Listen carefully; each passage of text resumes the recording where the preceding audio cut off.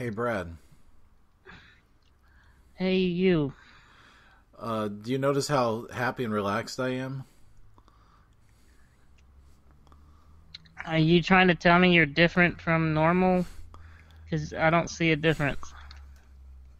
Well, I must be doing a pretty Are, good are job. you leading into a joke about how you're so much happier with me not there? How could you tell? After 65 episodes, you've begun to be able to predict the little lobbing pitches I am throwing out to you. Well, actually, you're throwing them back to yourself. You set it up, and I'm supposed to do the who's there of the knock-knock joke, and then you're like, Brad sucks, for the punchline. I gotta tell you, I've had the best 2 days of my life. Monday, Tuesday, 3 days. Holy shit, you've been gone for 3 days. Oh man, time flies, man. I thought it was only like a day or so. I'm so short I can only reach the second wall.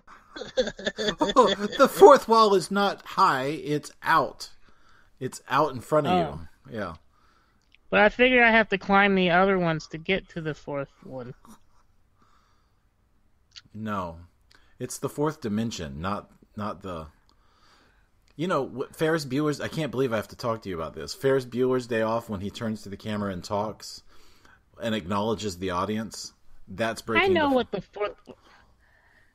Are you trying to make me sound stupid? You're the one that said I'm not tall enough to reach the fourth wall. Yeah. It's called a joke. It wasn't funny because it made no sense. What do you mean? A wall is a wall. Okay, so but you don't have. There's no wall when you don't have to climb up to a wall. That's a floor. That's what was funny. No, it was confusing and stupid. You're stupid. Ooh, well, you got me. Okay, everybody, quiet on the set. I guess it's my turn. Film Reverie take, I think it's 65, but we don't know. We do know. We do know. I asked you earlier, and you were like, I guess I don't know. Yeah, well, since then, that was 4 hours ago. I've looked it up. I thought you had too. Okay, everybody, quiet on the set. I thought we already did 64. Is it 65? It's 65. Okay, everybody, quiet on this. Why are we doing it again? Because you started talking in the middle of it, so I stopped. After it. You're an idiot. Oh my god, this is as annoyed as I've been in like 3 days. Okay, everybody, quiet on the set. Film Reverie podcast, take 65. and action.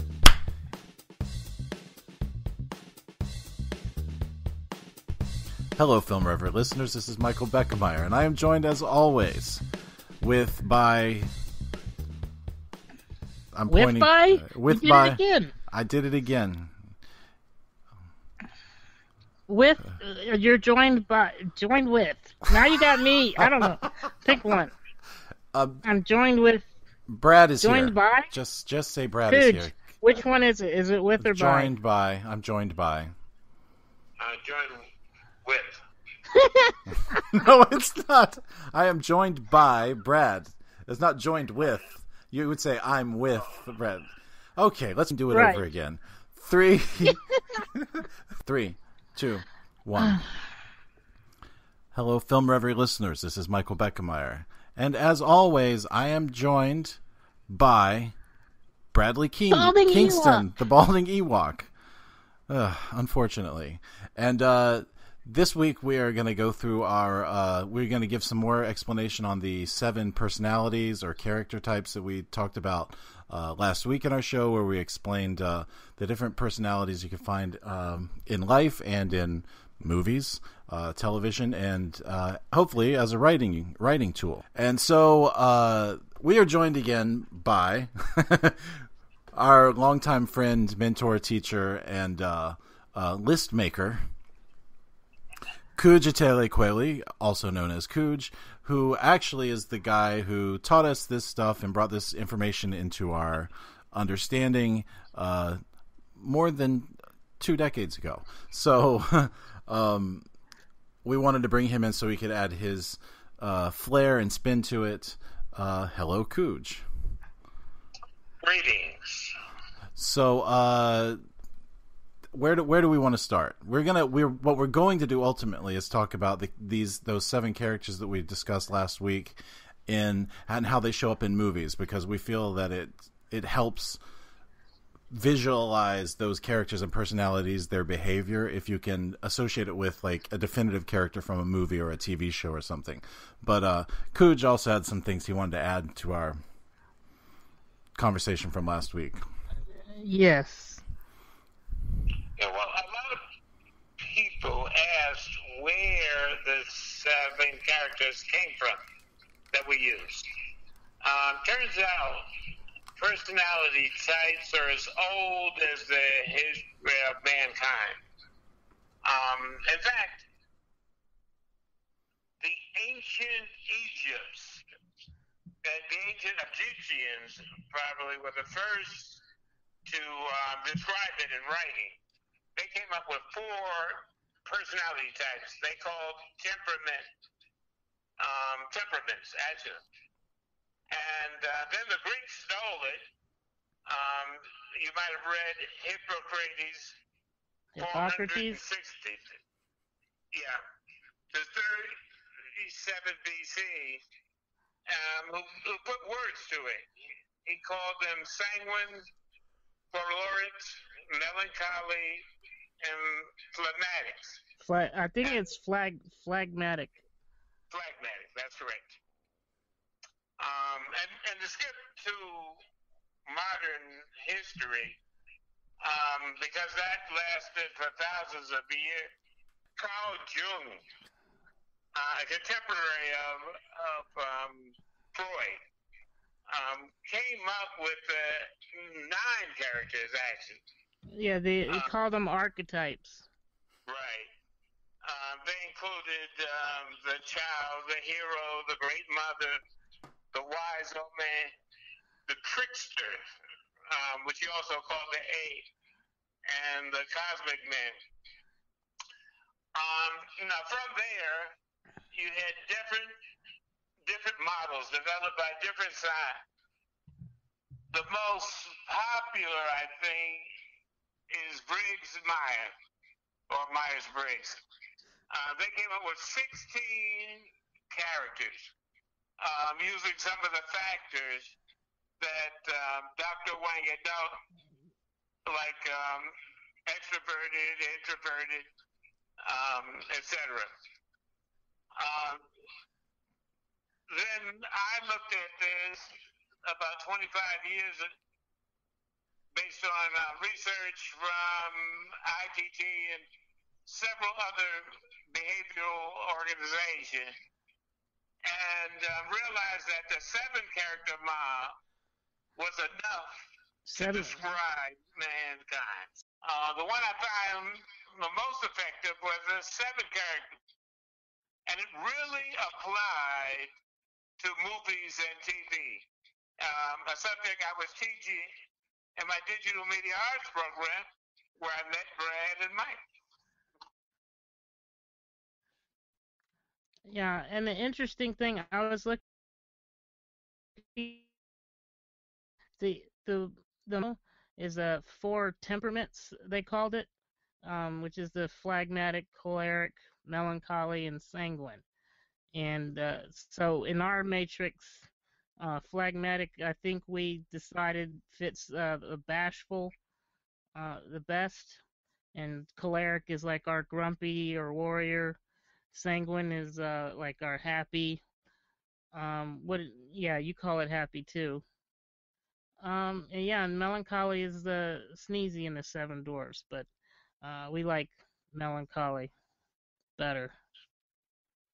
But they were missing. That model is missing a couple of really important characters, which is like we would call it the Jung. You were talking about Jung. He had the trickster, so we call that the dopey, or the, you like using Joker. Right. Yeah. So whenever, just so everyone knows, Cooj calls the what we were calling the dopey or the sagacious character.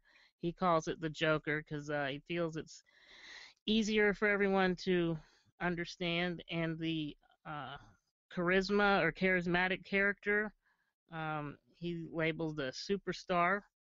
That's another one that isn't on the four character model, and Doc, which is also pedagogue, but Doc seems to fit it best. We like that the way that one sounds. Now, Carl Jung, he had the trickster and the Doc in his models, in his original model. What did he call the Doc?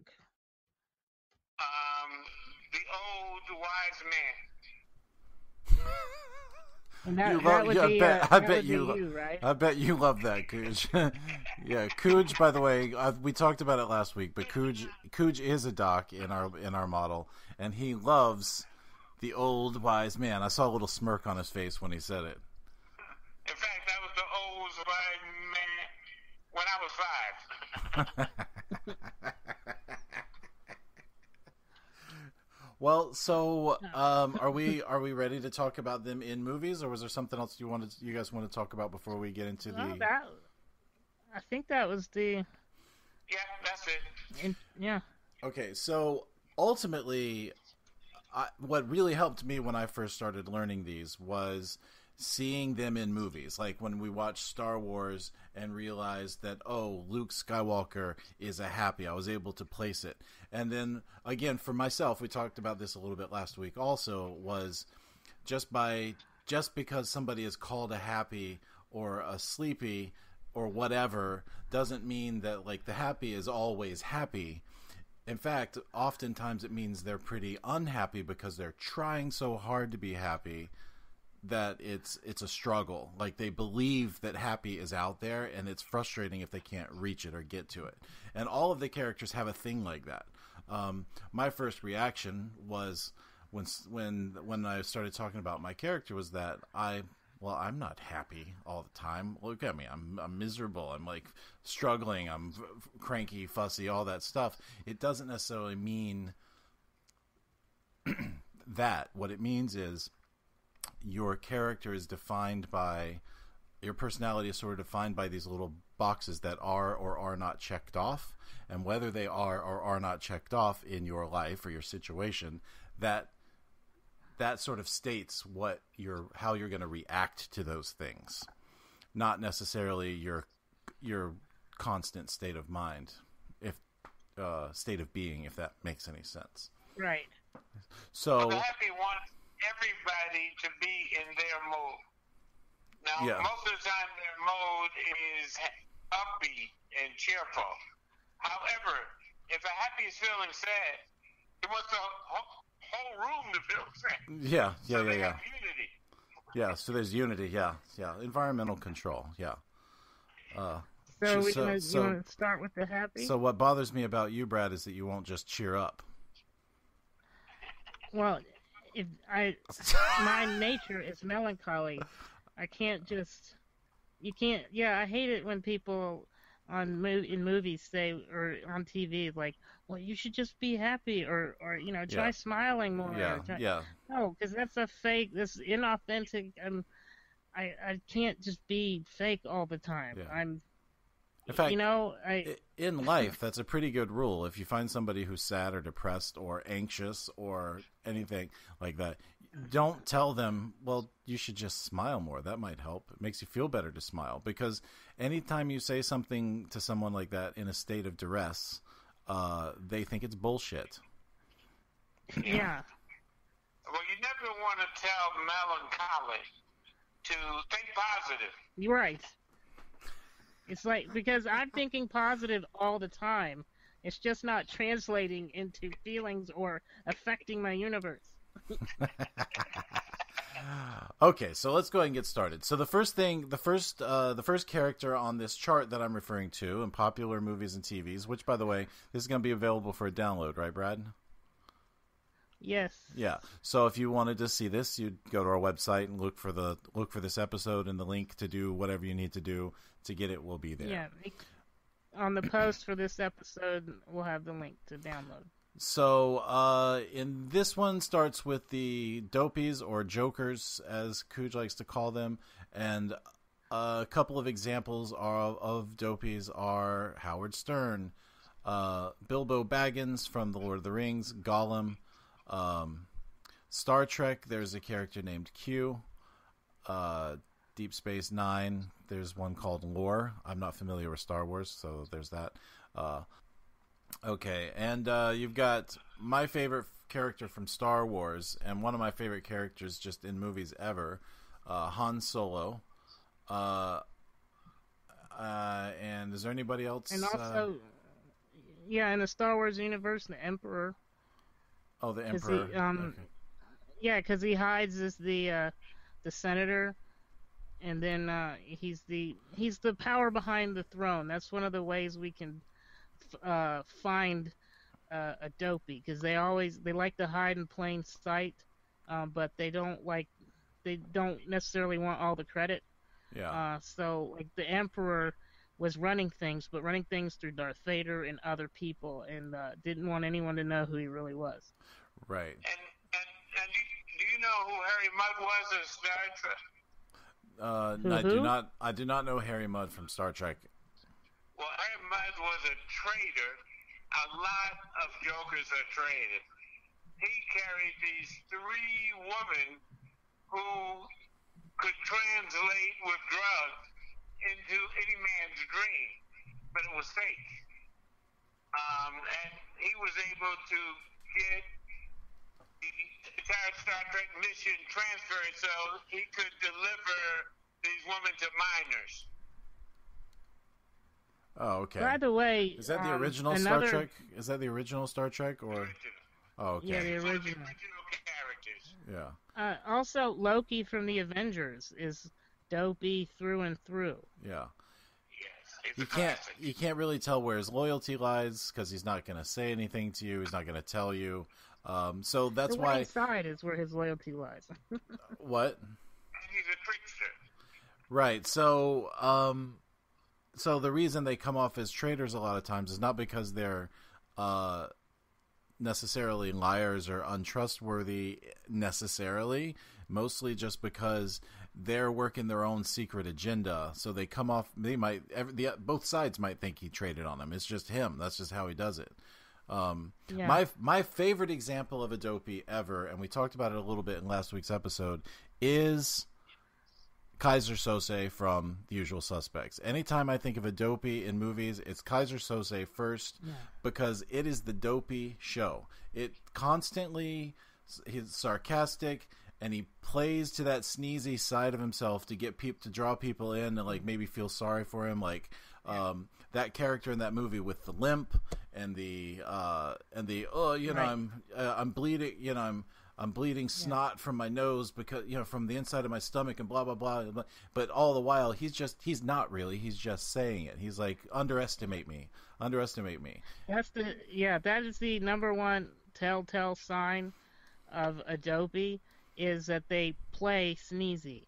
If they're uncomfortable or they're lying, or if you know that they're not being authentic or real and they're looking like a sneezy, then they're probably a dopey. Mm-hmm. Right. And The Usual Suspect, you must watch that movie twice. Yeah. Because not only do you have to figure out what the real story was, but a lot of the real story is told to you by a joker pretending that he's a sneezy. So when you think back at what happened, a lot of what is described never happened. Yeah, never happened. It's a diversionary tactic. Yeah. Also, by the way, I want to highlight that even Cooj likes to call this character the dopey or whatever, the sagacious, the Joker. But the actual Joker from Batman is a dopey. Is a dopey, yeah. Yeah, if that helps you picture the actual Joker from Batman, how just manipulative and always having these elaborate schemes, and for sometimes to no end other than just for his own gratification or for a joke. Yeah. Just jokers like to tell jokes, and they don't care if you get it. Yeah. They're just doing it because as long as they get it, it's worth it to them. They all think they're the only one anyway. And they also, we haven't talked about it at all yet, but you can always tell a dopey because of their like goofy grin that they have, that like smirk that they have. It's a sideways grin. Yeah, if you think of the Joker, that's a crazy smile, but at the same time, it's a smile that says it knows something that you do not. An excellent example is the movie Red October. Yeah. Where the ambassador from Russia is the Joker. He's not telling the whole truth. The Dr. Jeffrey Pelt is the national security advisor. So he's never telling the truth. So when they have a conversation, it's hilarious because as the viewer, you know they're both lying to each other. And they know they're lying to each other. But they're trapped in their character. Yeah. So okay, that's dopey. Check out in my advice is check out Usual Suspects and watch that character like a hawk because that is dopey through and through. But also Han Solo, Howard Stern is a hilarious dopey. He's got sarcastic and he plays up that sneezy side a lot as his sense of humor. Conan O'Brien. Oh yeah. Yeah, Conan O'Brien. For some reason, a lot of talk show hosts. I mean, David Letterman, and Stephen Colbert, they're all dopies. Yeah. Or jokers, as Coos likes to say. Call them. So next, sagacious. Yeah. So next up, we got the dopey, or sagacious, whichever. They lie as the sneezy or the melancholy. So some of them in movies and television are Cooj or Lord Brad. of the Rings. Treebeard, King Theoden. Gollum, 100%. Yeah. Gollum is like totally. I mean, you see how weak and everything. And then he tries to go charming whenever he needs something or wants something. He's all, he does this for you, yes, master. But then when no one's watching, then he's like, he's killed him. You did that pretty good, Brad. You sound pretty good. Do it again. I could do it better. I'm not even trying. Say my precious. Yeah, in Star Trek, I'm not going to do that. McCoy, Bones, Dr. McCoy. Oh yeah. He's always I'm a doctor, not an engineer or whatever. Yeah, whatever he needs to be in that moment. Yeah. In Star Wars, C-3PO. C-3PO. Yeah. He's whining. He's the resident warrior. He is the resident warrior. Don't go that way. You'll walk into the desert 3 days in the wrong direction. You're gonna your joints will freeze up or whatever it is he says in right. Or you're gonna get us all killed, or this plan isn't gonna work. Yeah. Oh dear. Yeah, and Matrix, it would be Cypher, like the guy that. Can I give away spoilers? I don't want to give away a spoiler, but ultimately he Is he the guy? Sort of raps on everybody. Is he the guy with the steak? He wants the steak. He just says, "I don't want to I don't want to fight this fight. I just want to enjoy the steak, even if I know it's not real." Yeah, I know this steak isn't real, but it's so good, I don't care. And he has buyer's regret. Should I have taken the blue pill? Maybe I should have taken the red pill? Can I go back and take the red pill and forget about the fact that I took the blue pill? Yeah, never satisfied with whatever it is that's happening in that moment. It's always something to worry about, something to I don't want to say complain, but really the word is complain. You complain a lot, Brad. Yeah. Yes, This and isn't every right. time you take me to the store, I have buyer's remorse, even though I'm buying food. Yeah. I'm like, oh, yeah. I shouldn't have bought that. That's the longest hour of my life is the hour after you go to the grocery store. Why did I get all this? Why do I need this? I didn't need look. I spent Look at too this. much money. I spent too much money. And then you start complaining about how you're complaining too much. You're like, why am I really complaining about it? It's food. I need food to live. It's like it's the negotiation that I goes bet on I'm in your annoying the hell out of you complaining so much, aren't Yeah. I? Yeah, like I really shouldn't. I know it's annoying complaining about it, but the thing is, I spent so much on food, but I need the food, and it's like, oh my god, shut up. And Agent Smith is another classic melancholy from The Matrix. Yeah. People are like insects and they smell. Yeah. The sweat. Yeah, just humans disgust him. One of my favorite sneezies in movie history is Harry from When Harry Met Sally. Any time I'm reading a book, I read the last page first. That way, in case I die before I finish it, I know how it ends. That's a sneezy. And Dr. Petrov on the Red October. In fact, they know he's a sneezy, and that's part of their plan for his escape. Oh, we will save the ship. We can't save the ship. It's been sabotaged. We got to get the men off. Oh, really? Oh, really? The doctor playing dopey. Oh, we really have to do that? Okay, well, we better surface. And you supervise it, Mr. Melancholy. Oh, I just remembered another dopey. I know we spent a lot of time on the dopies, but it's Bruce Willis from Die Hard. Yes. Yeah, he's another one. Well, in the early Die Hard movies. I'm talking about Die Hard, the only one really worth watching, the first one. Yeah. Yeah. However, 2 and 3 aren't too bad, but after that it goes. But anyway, he's sarcastic. He's he's intentionally annoying people to piss them off so that they're distracted by their rage, so that he can jump out the side of the building, stuff like that. And he doesn't trust anyone. He doesn't trust anyone. No one is the Joker's / Dopey's model. Right. Because they knew if it was but them. That's also the Melancholy's model, because he feels like everyone's going to mess it up. Oh, He's the only one that sees how it's all going to fall apart. You know who we didn't mention? Fox Mulder from the X-Files. Oh, yes. Yeah. He's a dopey. Yeah. Yes. Yeah. The only one he trusts is his girlfriend, the doc. Yeah. Right.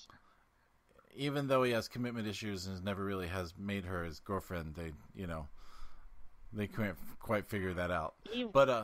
But listen, yeah, his Jokers motto. like to have their options open. He is the trust no one. That's the X-Files. That's the whole slogan for the show. The truth is out there, and trust no one. Yes. Oh, and I want to believe. Yeah. Okay, so we covered dopies and sneezies. Now we're getting to the sleepies, or as Cooge calls them, superstars. So the melancholy / sneezy's other side, who they hide as, or the personality they don that make people like them, so they think is the superstar or the sleepy. Right, the charmers. Or you might call it the charismatic. Yeah, the charmers. Hopefully we're not confusing you by giving it different labels, but we just want to make sure you get it. They're the charmer, they're the charismatic character, or in the movie. Yeah, they're the charming ones. The smooth moves, like I'm gonna say the Sam Jacksons of the world. Yes. Yeah. So the Captain Kirks. The Captain Kirks. Yeah. James Bonds. So from the sleazies, from the sneezies or melancholies, they hide and lie as sleepies, or what Cooge calls superstars, who are the charmers, the charismatics, the like I say often is the Samuel L. Jacksons of the world, the smooth guys who you just like, I wish I could be like that guy.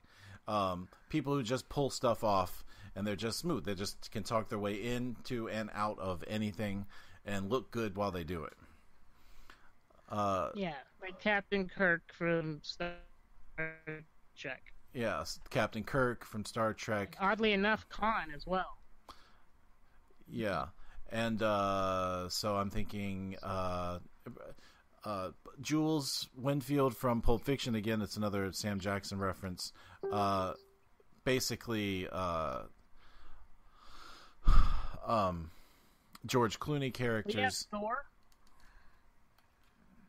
We have Nick. Thor from Avengers, right? Yeah. And I don't know. I sort of argue. I think that Deadpool is actually a Joker or a trickster, but he tends to be a little flashy and he's very talkative. So I'm okay for the argument for that he might be a sleepy, but I still think he's actually no. Did you see the second movie? Joker. Did you see the second movie? He's in Sneezy half the time because his girlfriend died. He's sitting there trying to kill himself. He kills himself over and over and over again. Woe is me.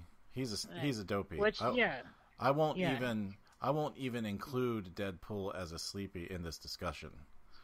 I disagree vehemently.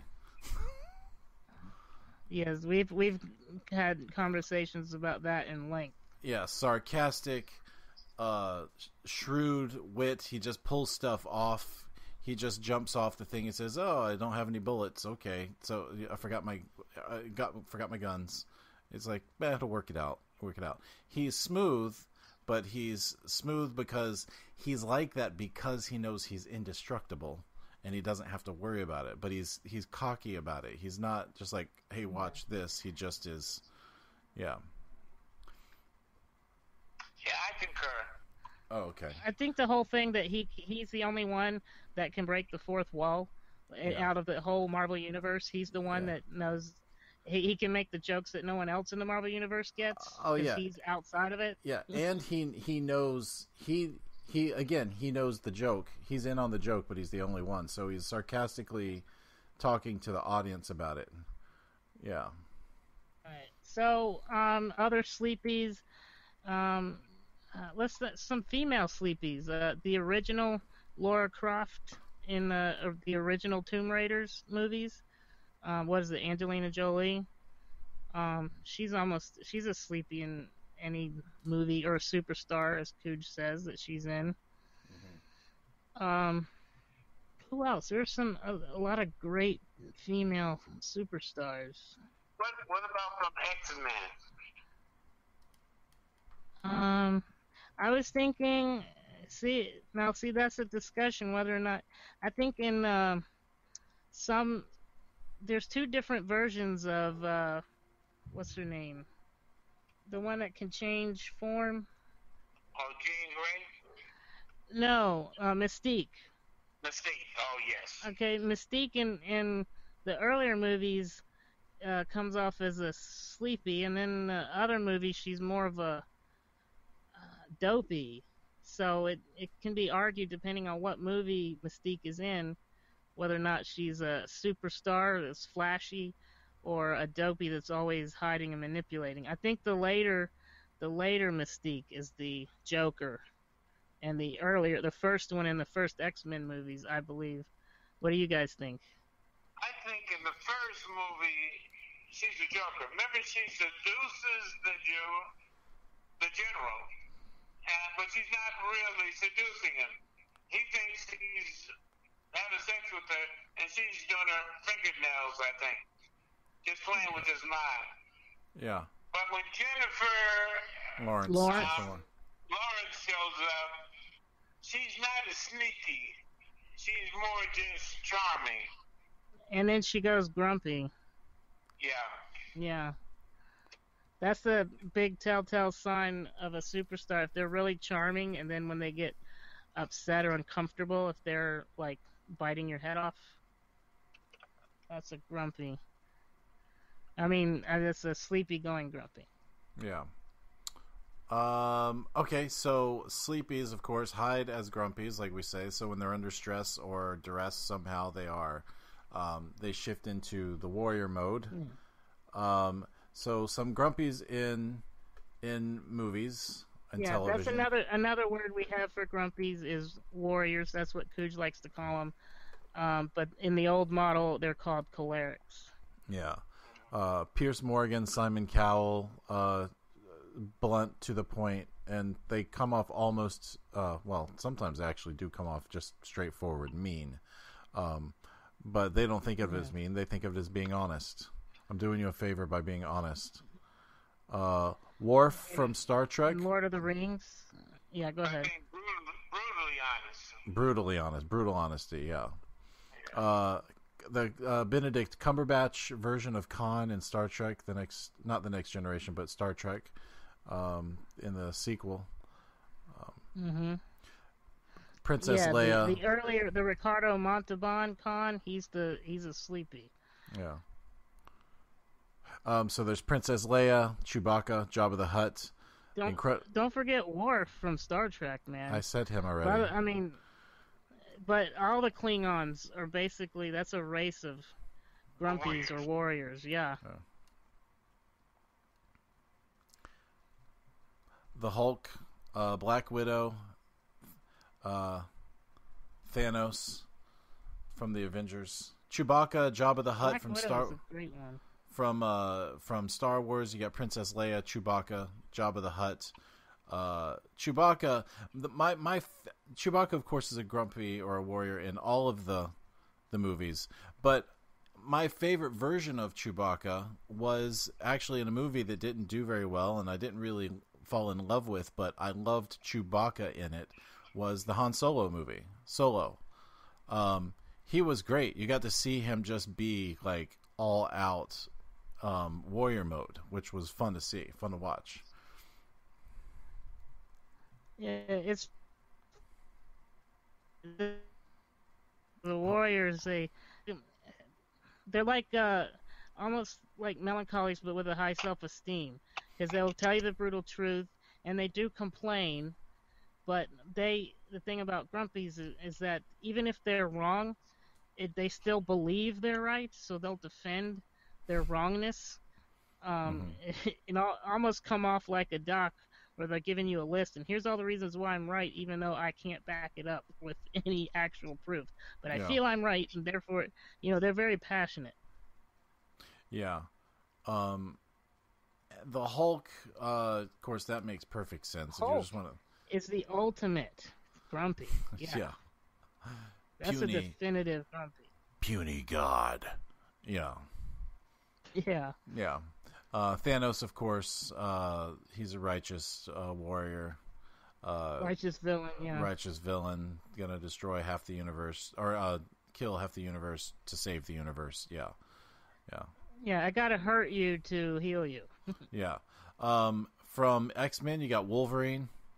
Definitely. What's his name? What's his name? Apocalypse? Wolverine. What's his name? Oh, Logan. Logan from X-Men. He's definitely grumpy. Fun to watch. In fact, he's a pretty definitive grumpy. He's if you want to, yes. He's a no nonsense. You could say if you want to picture a grumpy, go to Wolverine, because that's going to make perfect sense. Interesting enough, Hulk is a great transition into the next character, because grumpies go Doc. That's whenever they're off center, or they're lying, or whenever they're not completely authentic, they hide as Docs, and it's perfect because Bruce Banner is a Doc, but is grumpy. So grumpies go Doc. So that might be an easy way for you to remember that grumpies go Doc, so that you can figure out, are they a Doc or what are they? It's interesting, isn't it? Because how the Hulk works is you have Bruce Banner, who turns into the Hulk, but the dominant character is a grumpy who hides as a Doc, who is. And you saw that in the last Avengers movie when he got scared. He was Doc the whole time he was scared, but he's always grumpy when he's confident. Yeah. And he couldn't get the grumpy to come out. Right. To come out to play. So Docs. Docs. Yoda, always constantly teaching. hold on, Cooj is the doc. Yeah, we should let Cooj. Tell Yeah, us about docs. state Cooj. your case. State your case, Cooj. The main character of a doc is not only an interesting character, but a plot device. The doc helps you to understand the theory of what the crime or the rescue or the puzzle they're trying to solve or the principles of becoming a master, for example. Mm-hmm. Yeah, you've got Gandalf, Sherlock Holmes, of course, Spock. They all logic. They can come off as very cold because they're all logic, no emotion. It only makes sense that this be what happens, but they will logic it all the way to the end, whether it's comfortable for people or not. Yeah, Data and Captain Jean-Luc Picard from Star Trek. Yeah. Star Wars, you've got Yoda and Obi-Wan Kenobi. Yes. Always teaching. Yes. Like every word out of their mouth is teaching. Yeah. Yes. Do or do not. There is no try. Yeah. Yes. Yeah. Oh, Morpheus from The Matrix. Yeah. Oh my God.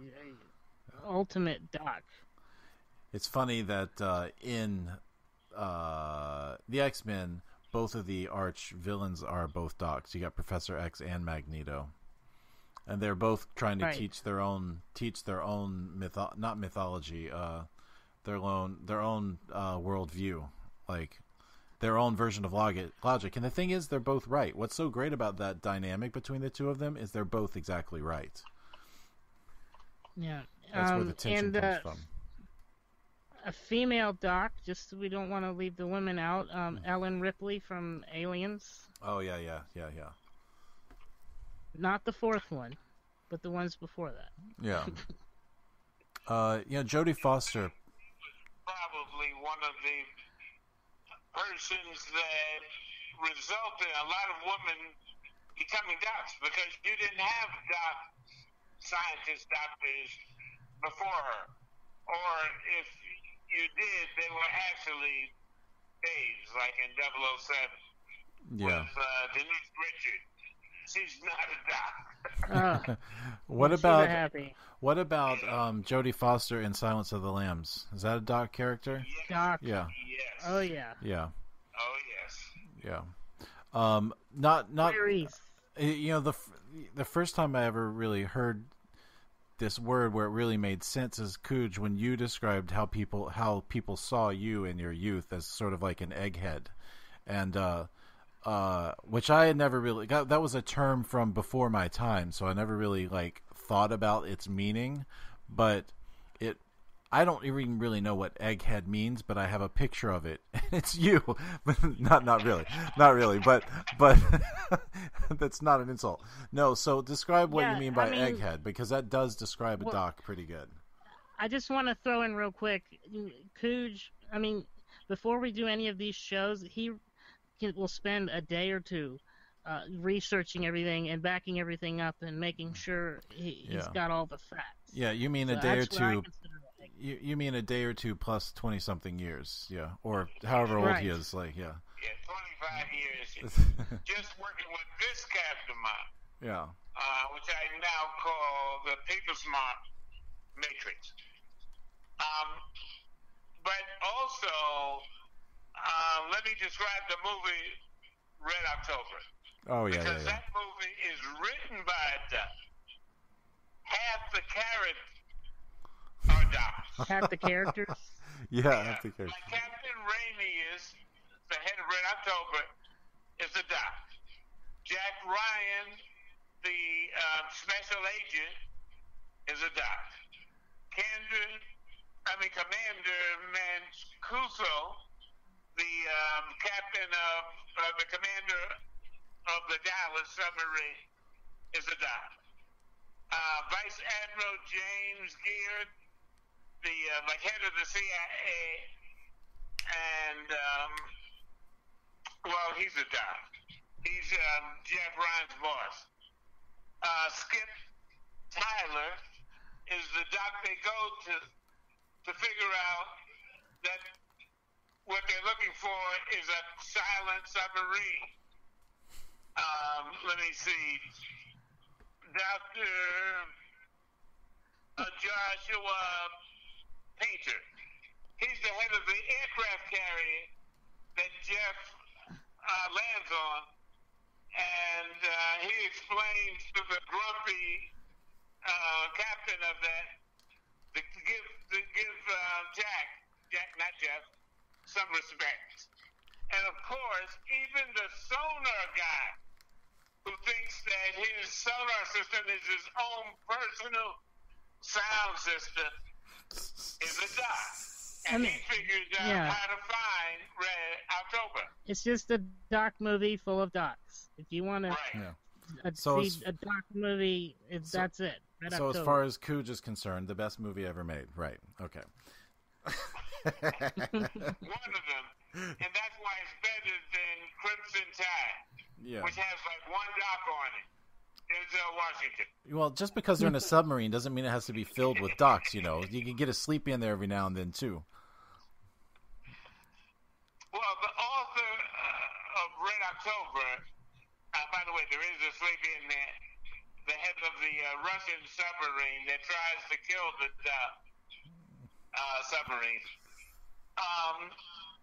He was so advanced in his research on the reality of submarine warfare that he needs docs every place to help explain the plot and how the submarines operate and what the strategies are and the technical strategy. It would slow down the movie to have it narrated, so he puts docs every place to help you out. Yeah, because docs call those civilians. Yeah, because they're already explaining shit all the time anyway. Let's just drop a couple of them in there. By the way, I just need to throw in, just from a couple of other movies, some recent movies like Black Panther. Black Panther himself, King T'Chaka, is a doc. I mean, you can see how smart he is, and how he's always he's about respect and how he holds himself, and he almost talks down to everyone. Let me explain that. The father, who is Black Panther, is I think he's a happy. But the father, yes, I agree. The new Black Panther is a warrior. He's a warrior, not a doc. Yeah. Well, I think he's a doc. Well, it's his sister who's always teaching. The sister scientist. His sister is a doc. Yeah, and he's the one inventing everything. Yeah, and explaining it. He's the one that they say don't freeze. You know, and he's trying to play warrior, and mostly he does warrior. So I'll change that if I had it wrong. I just deleted it.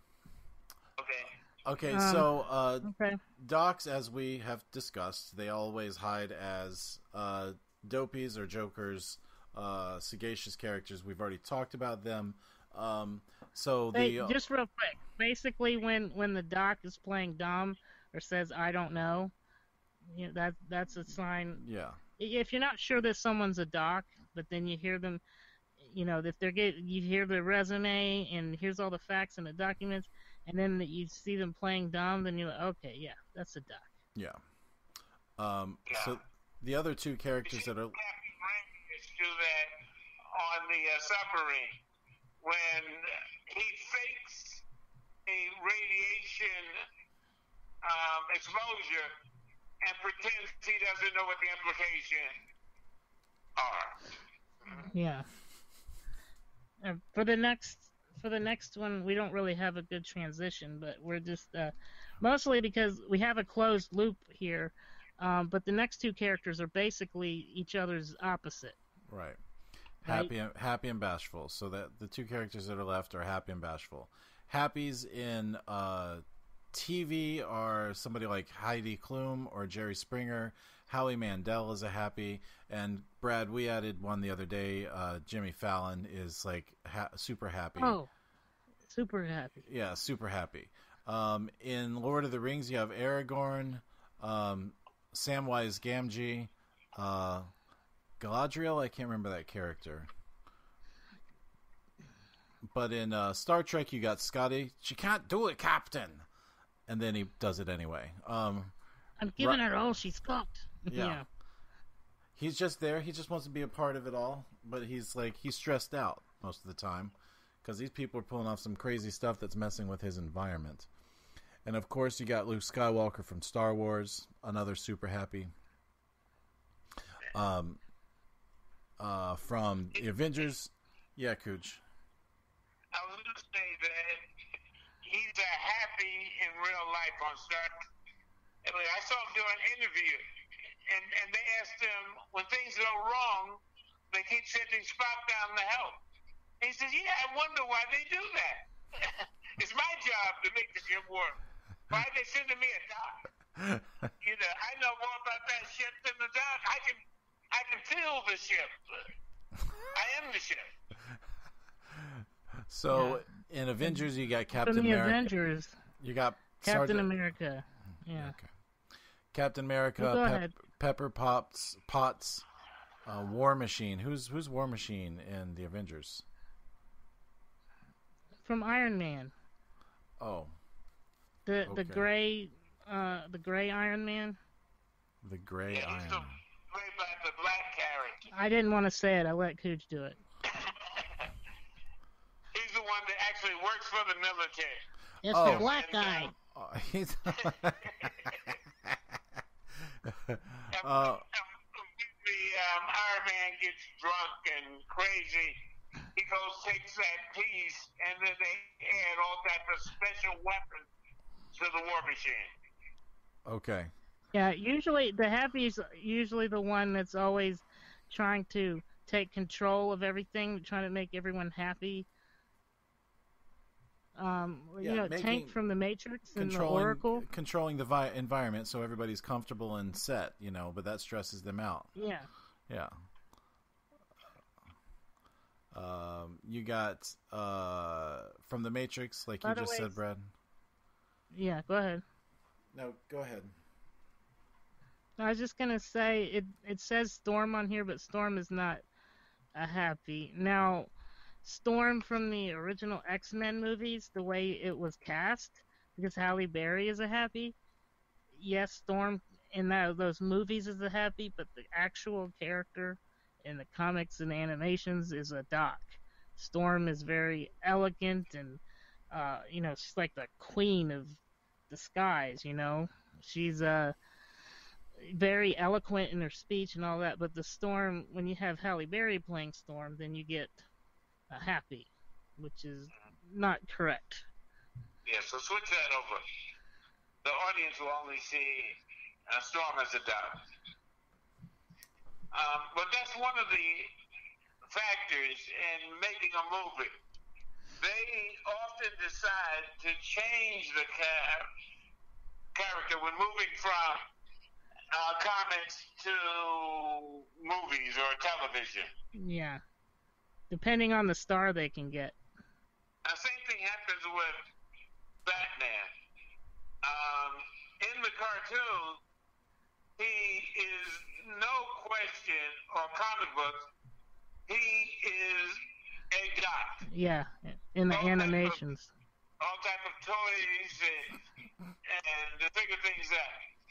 But in the movies, a lot of times, they make him a melancholy, brooding, and being upset about the assassination of his parents, and that being a driving force. Yeah. But Batman will drop you off a building. Yes. The Bat. Yeah, the Bat will drop you off a building. Yeah. Here's the thing. Batman's got, rules. Batman is like, here are the rules. If you don't follow the rules, you get the punishment. Yeah. That's it. Enforcer. Yeah. Other happies in movies are like Forrest Gump is a straightforward happy. He's like, that's happy. You got George Bailey from It's a Wonderful Life. It's a Wonderful Life. You got Sally from When Harry Met Sally. She's a happy. My Best Friend's Wedding, Julia Roberts is a happy. Those Sandra Bullock in While You Were Sleeping, that's a happy.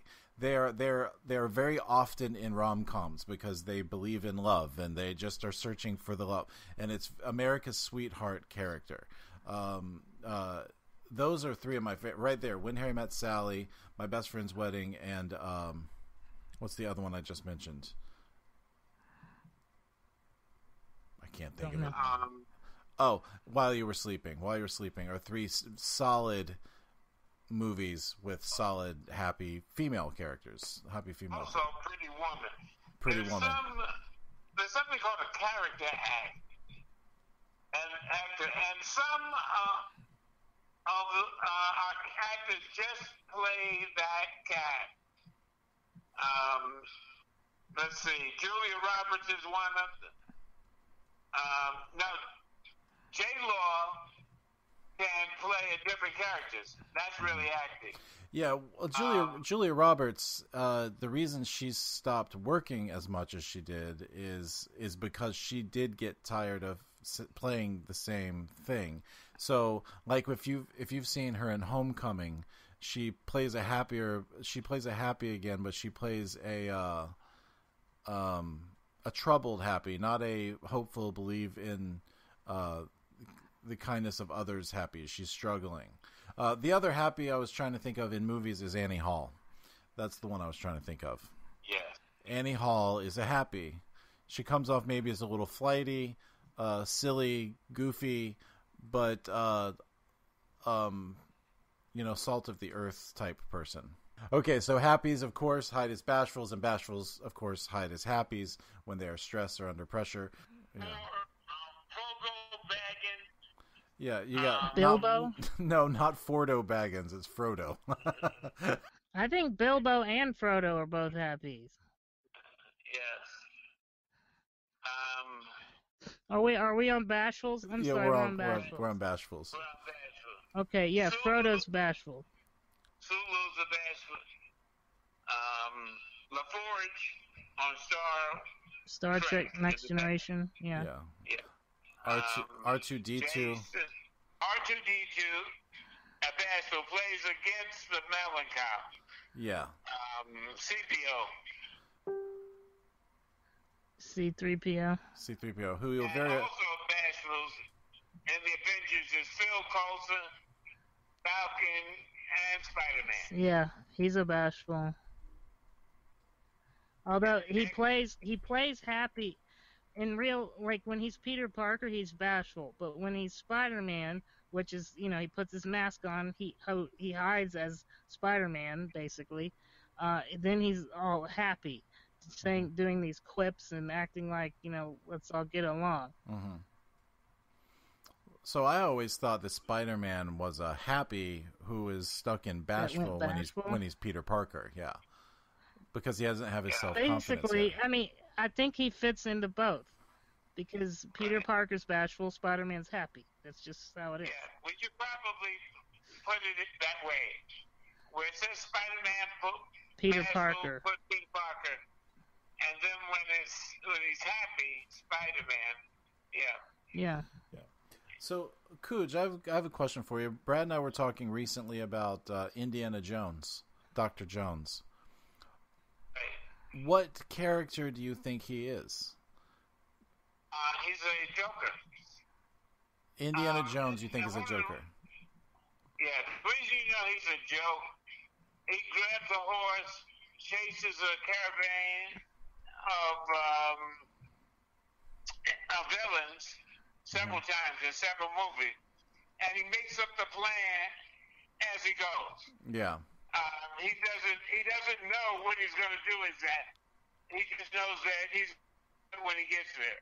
Yeah, I can go with that. For some reason, I started thinking something. I mean, for 20 years, Indiana Jones has always been a dopey, or a Joker. But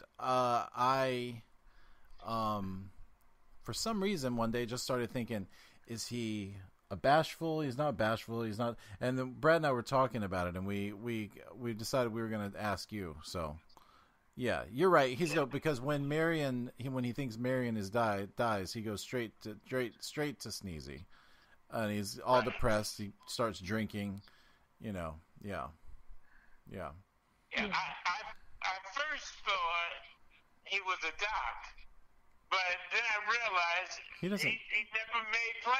Yeah, he never teaches. I mean, he's a teacher, but he never tries to lecture his villains, right. and he's not logic. He's not based in logic at all, really. Right.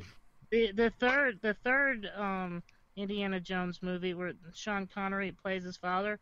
His father is a doc, and that's how you can really tell that Indiana Jones isn't a doc. Yeah, because his father is. His father did all the research and the documentation. Yeah. And his friend Sala, of course, is a happy. Yeah. And Marion is what is she? She's a grumpy. Yeah. She's a warrior. Yeah. She slaps him upside the face when he shows up the first time. Right. With that. Oh yeah, that's good. That's good stuff. I love that movie.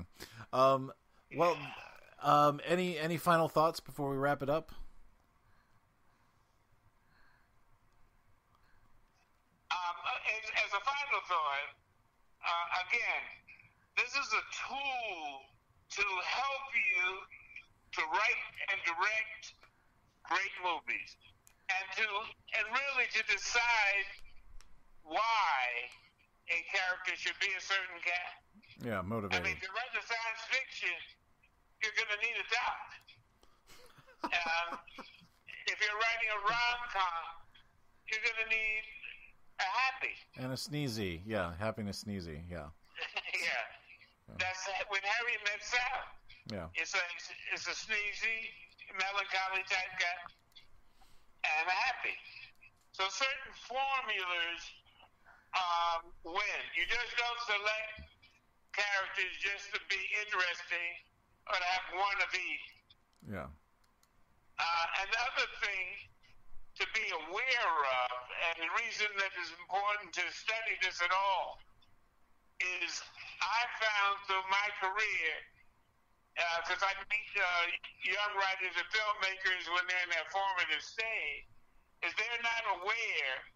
One of the things I find in helping to develop writers and filmmakers is that they often write characters thinking that they're different, but they're just writing themselves. Yeah. You have to study these other characters and actually become these other cats to write about them. Yeah. Or to act them. Or to even direct them. Yeah. Well, the thing about directing is if you know the character you've written, I use it in directing also, like not just writing. Of course, many times I've also written the script, so I know what the character is setting out. But it's just you use the character reacting to a certain thing as a direction. Okay, so he's you just use there's catchphrases, there's buzzwords. It helps you like narrow down what the direction should be because you know what the character should do. And even if you're directing somebody who doesn't know the characters, very often you don't. I have not shared this with anyone. I've just used it as a tool inside my own head for years. And so I've been able to like coach people through a certain thing, even when talking to writers who are writing something for us. The way you explain it just helps it. It helps. It just gives you an extra, tool, like you said, to explain things to people as well. Also, and they think, oh, you casting. understand. You got such interesting, in casting. You have such interesting characters.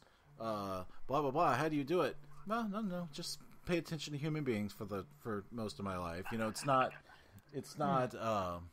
Yeah. I don't know. I sort of shrugged it off. I don't know. Yeah, just pay attention. It helps because you don't want to cast someone who's the opposite of the character they're supposed to play. You if the character they're going to play is introverted, like a bashful or a melancholy, or then you want them to be one of those two, so that it's not that much of a stretch. Trying to get a Sleepy to be a bashful is very difficult. Someone with the high self-esteem, you trying to get them to play low self-esteem, or vice versa, is very hard to direct them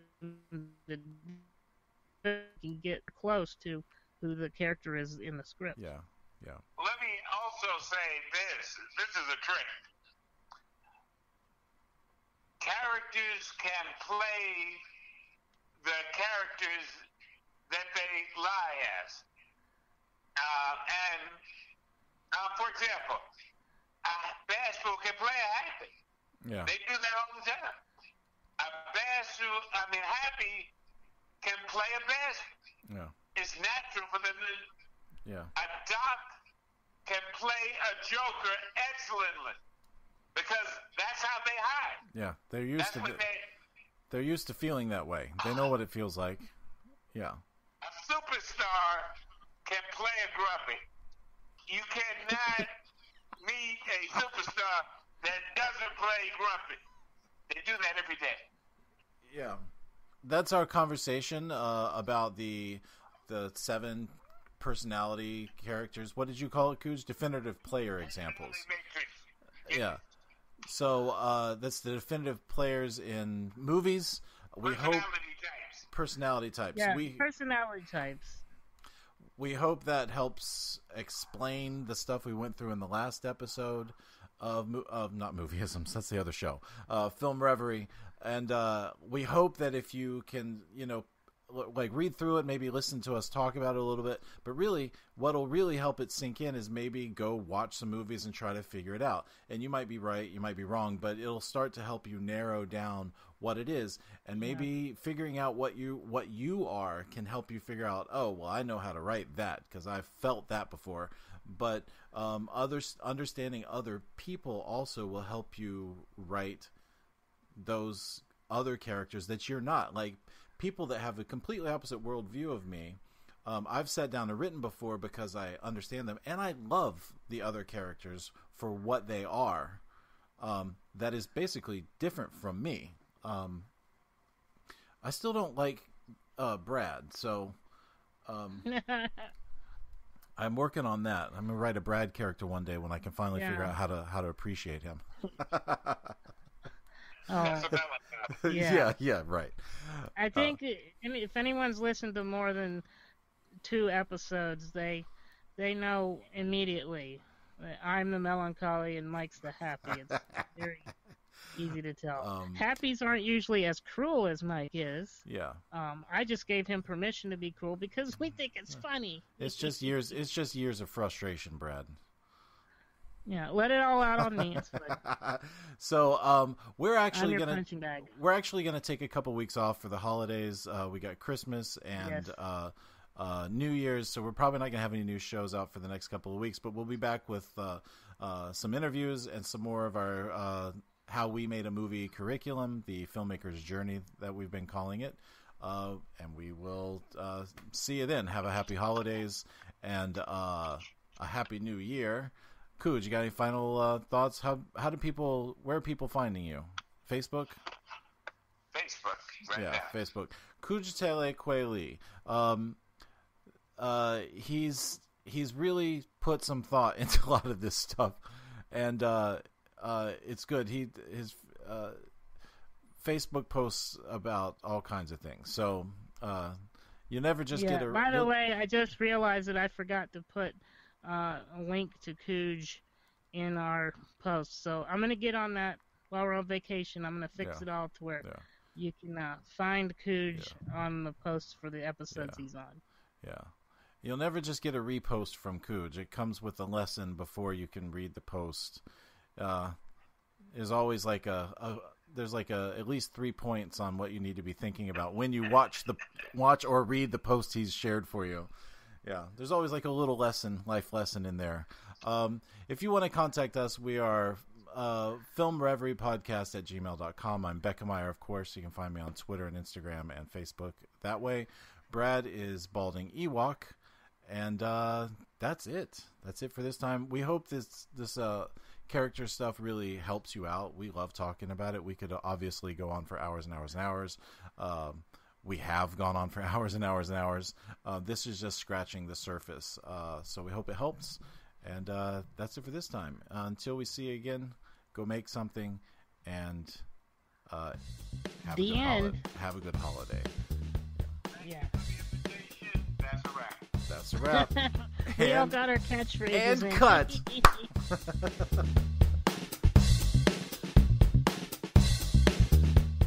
Film Reverie Podcast is a production of Super Mega Ultra Entertainment and is produced by Michael Beckemeyer and Bradley Kingston. If you're enjoying this podcast, please be sure to leave us a 5-star review in iTunes. And visit filmreverie.com to listen to past episodes, and be sure to click like or subscribe wherever you find us. That's it for this time. We'll see you again next week with another episode of Film Reverie.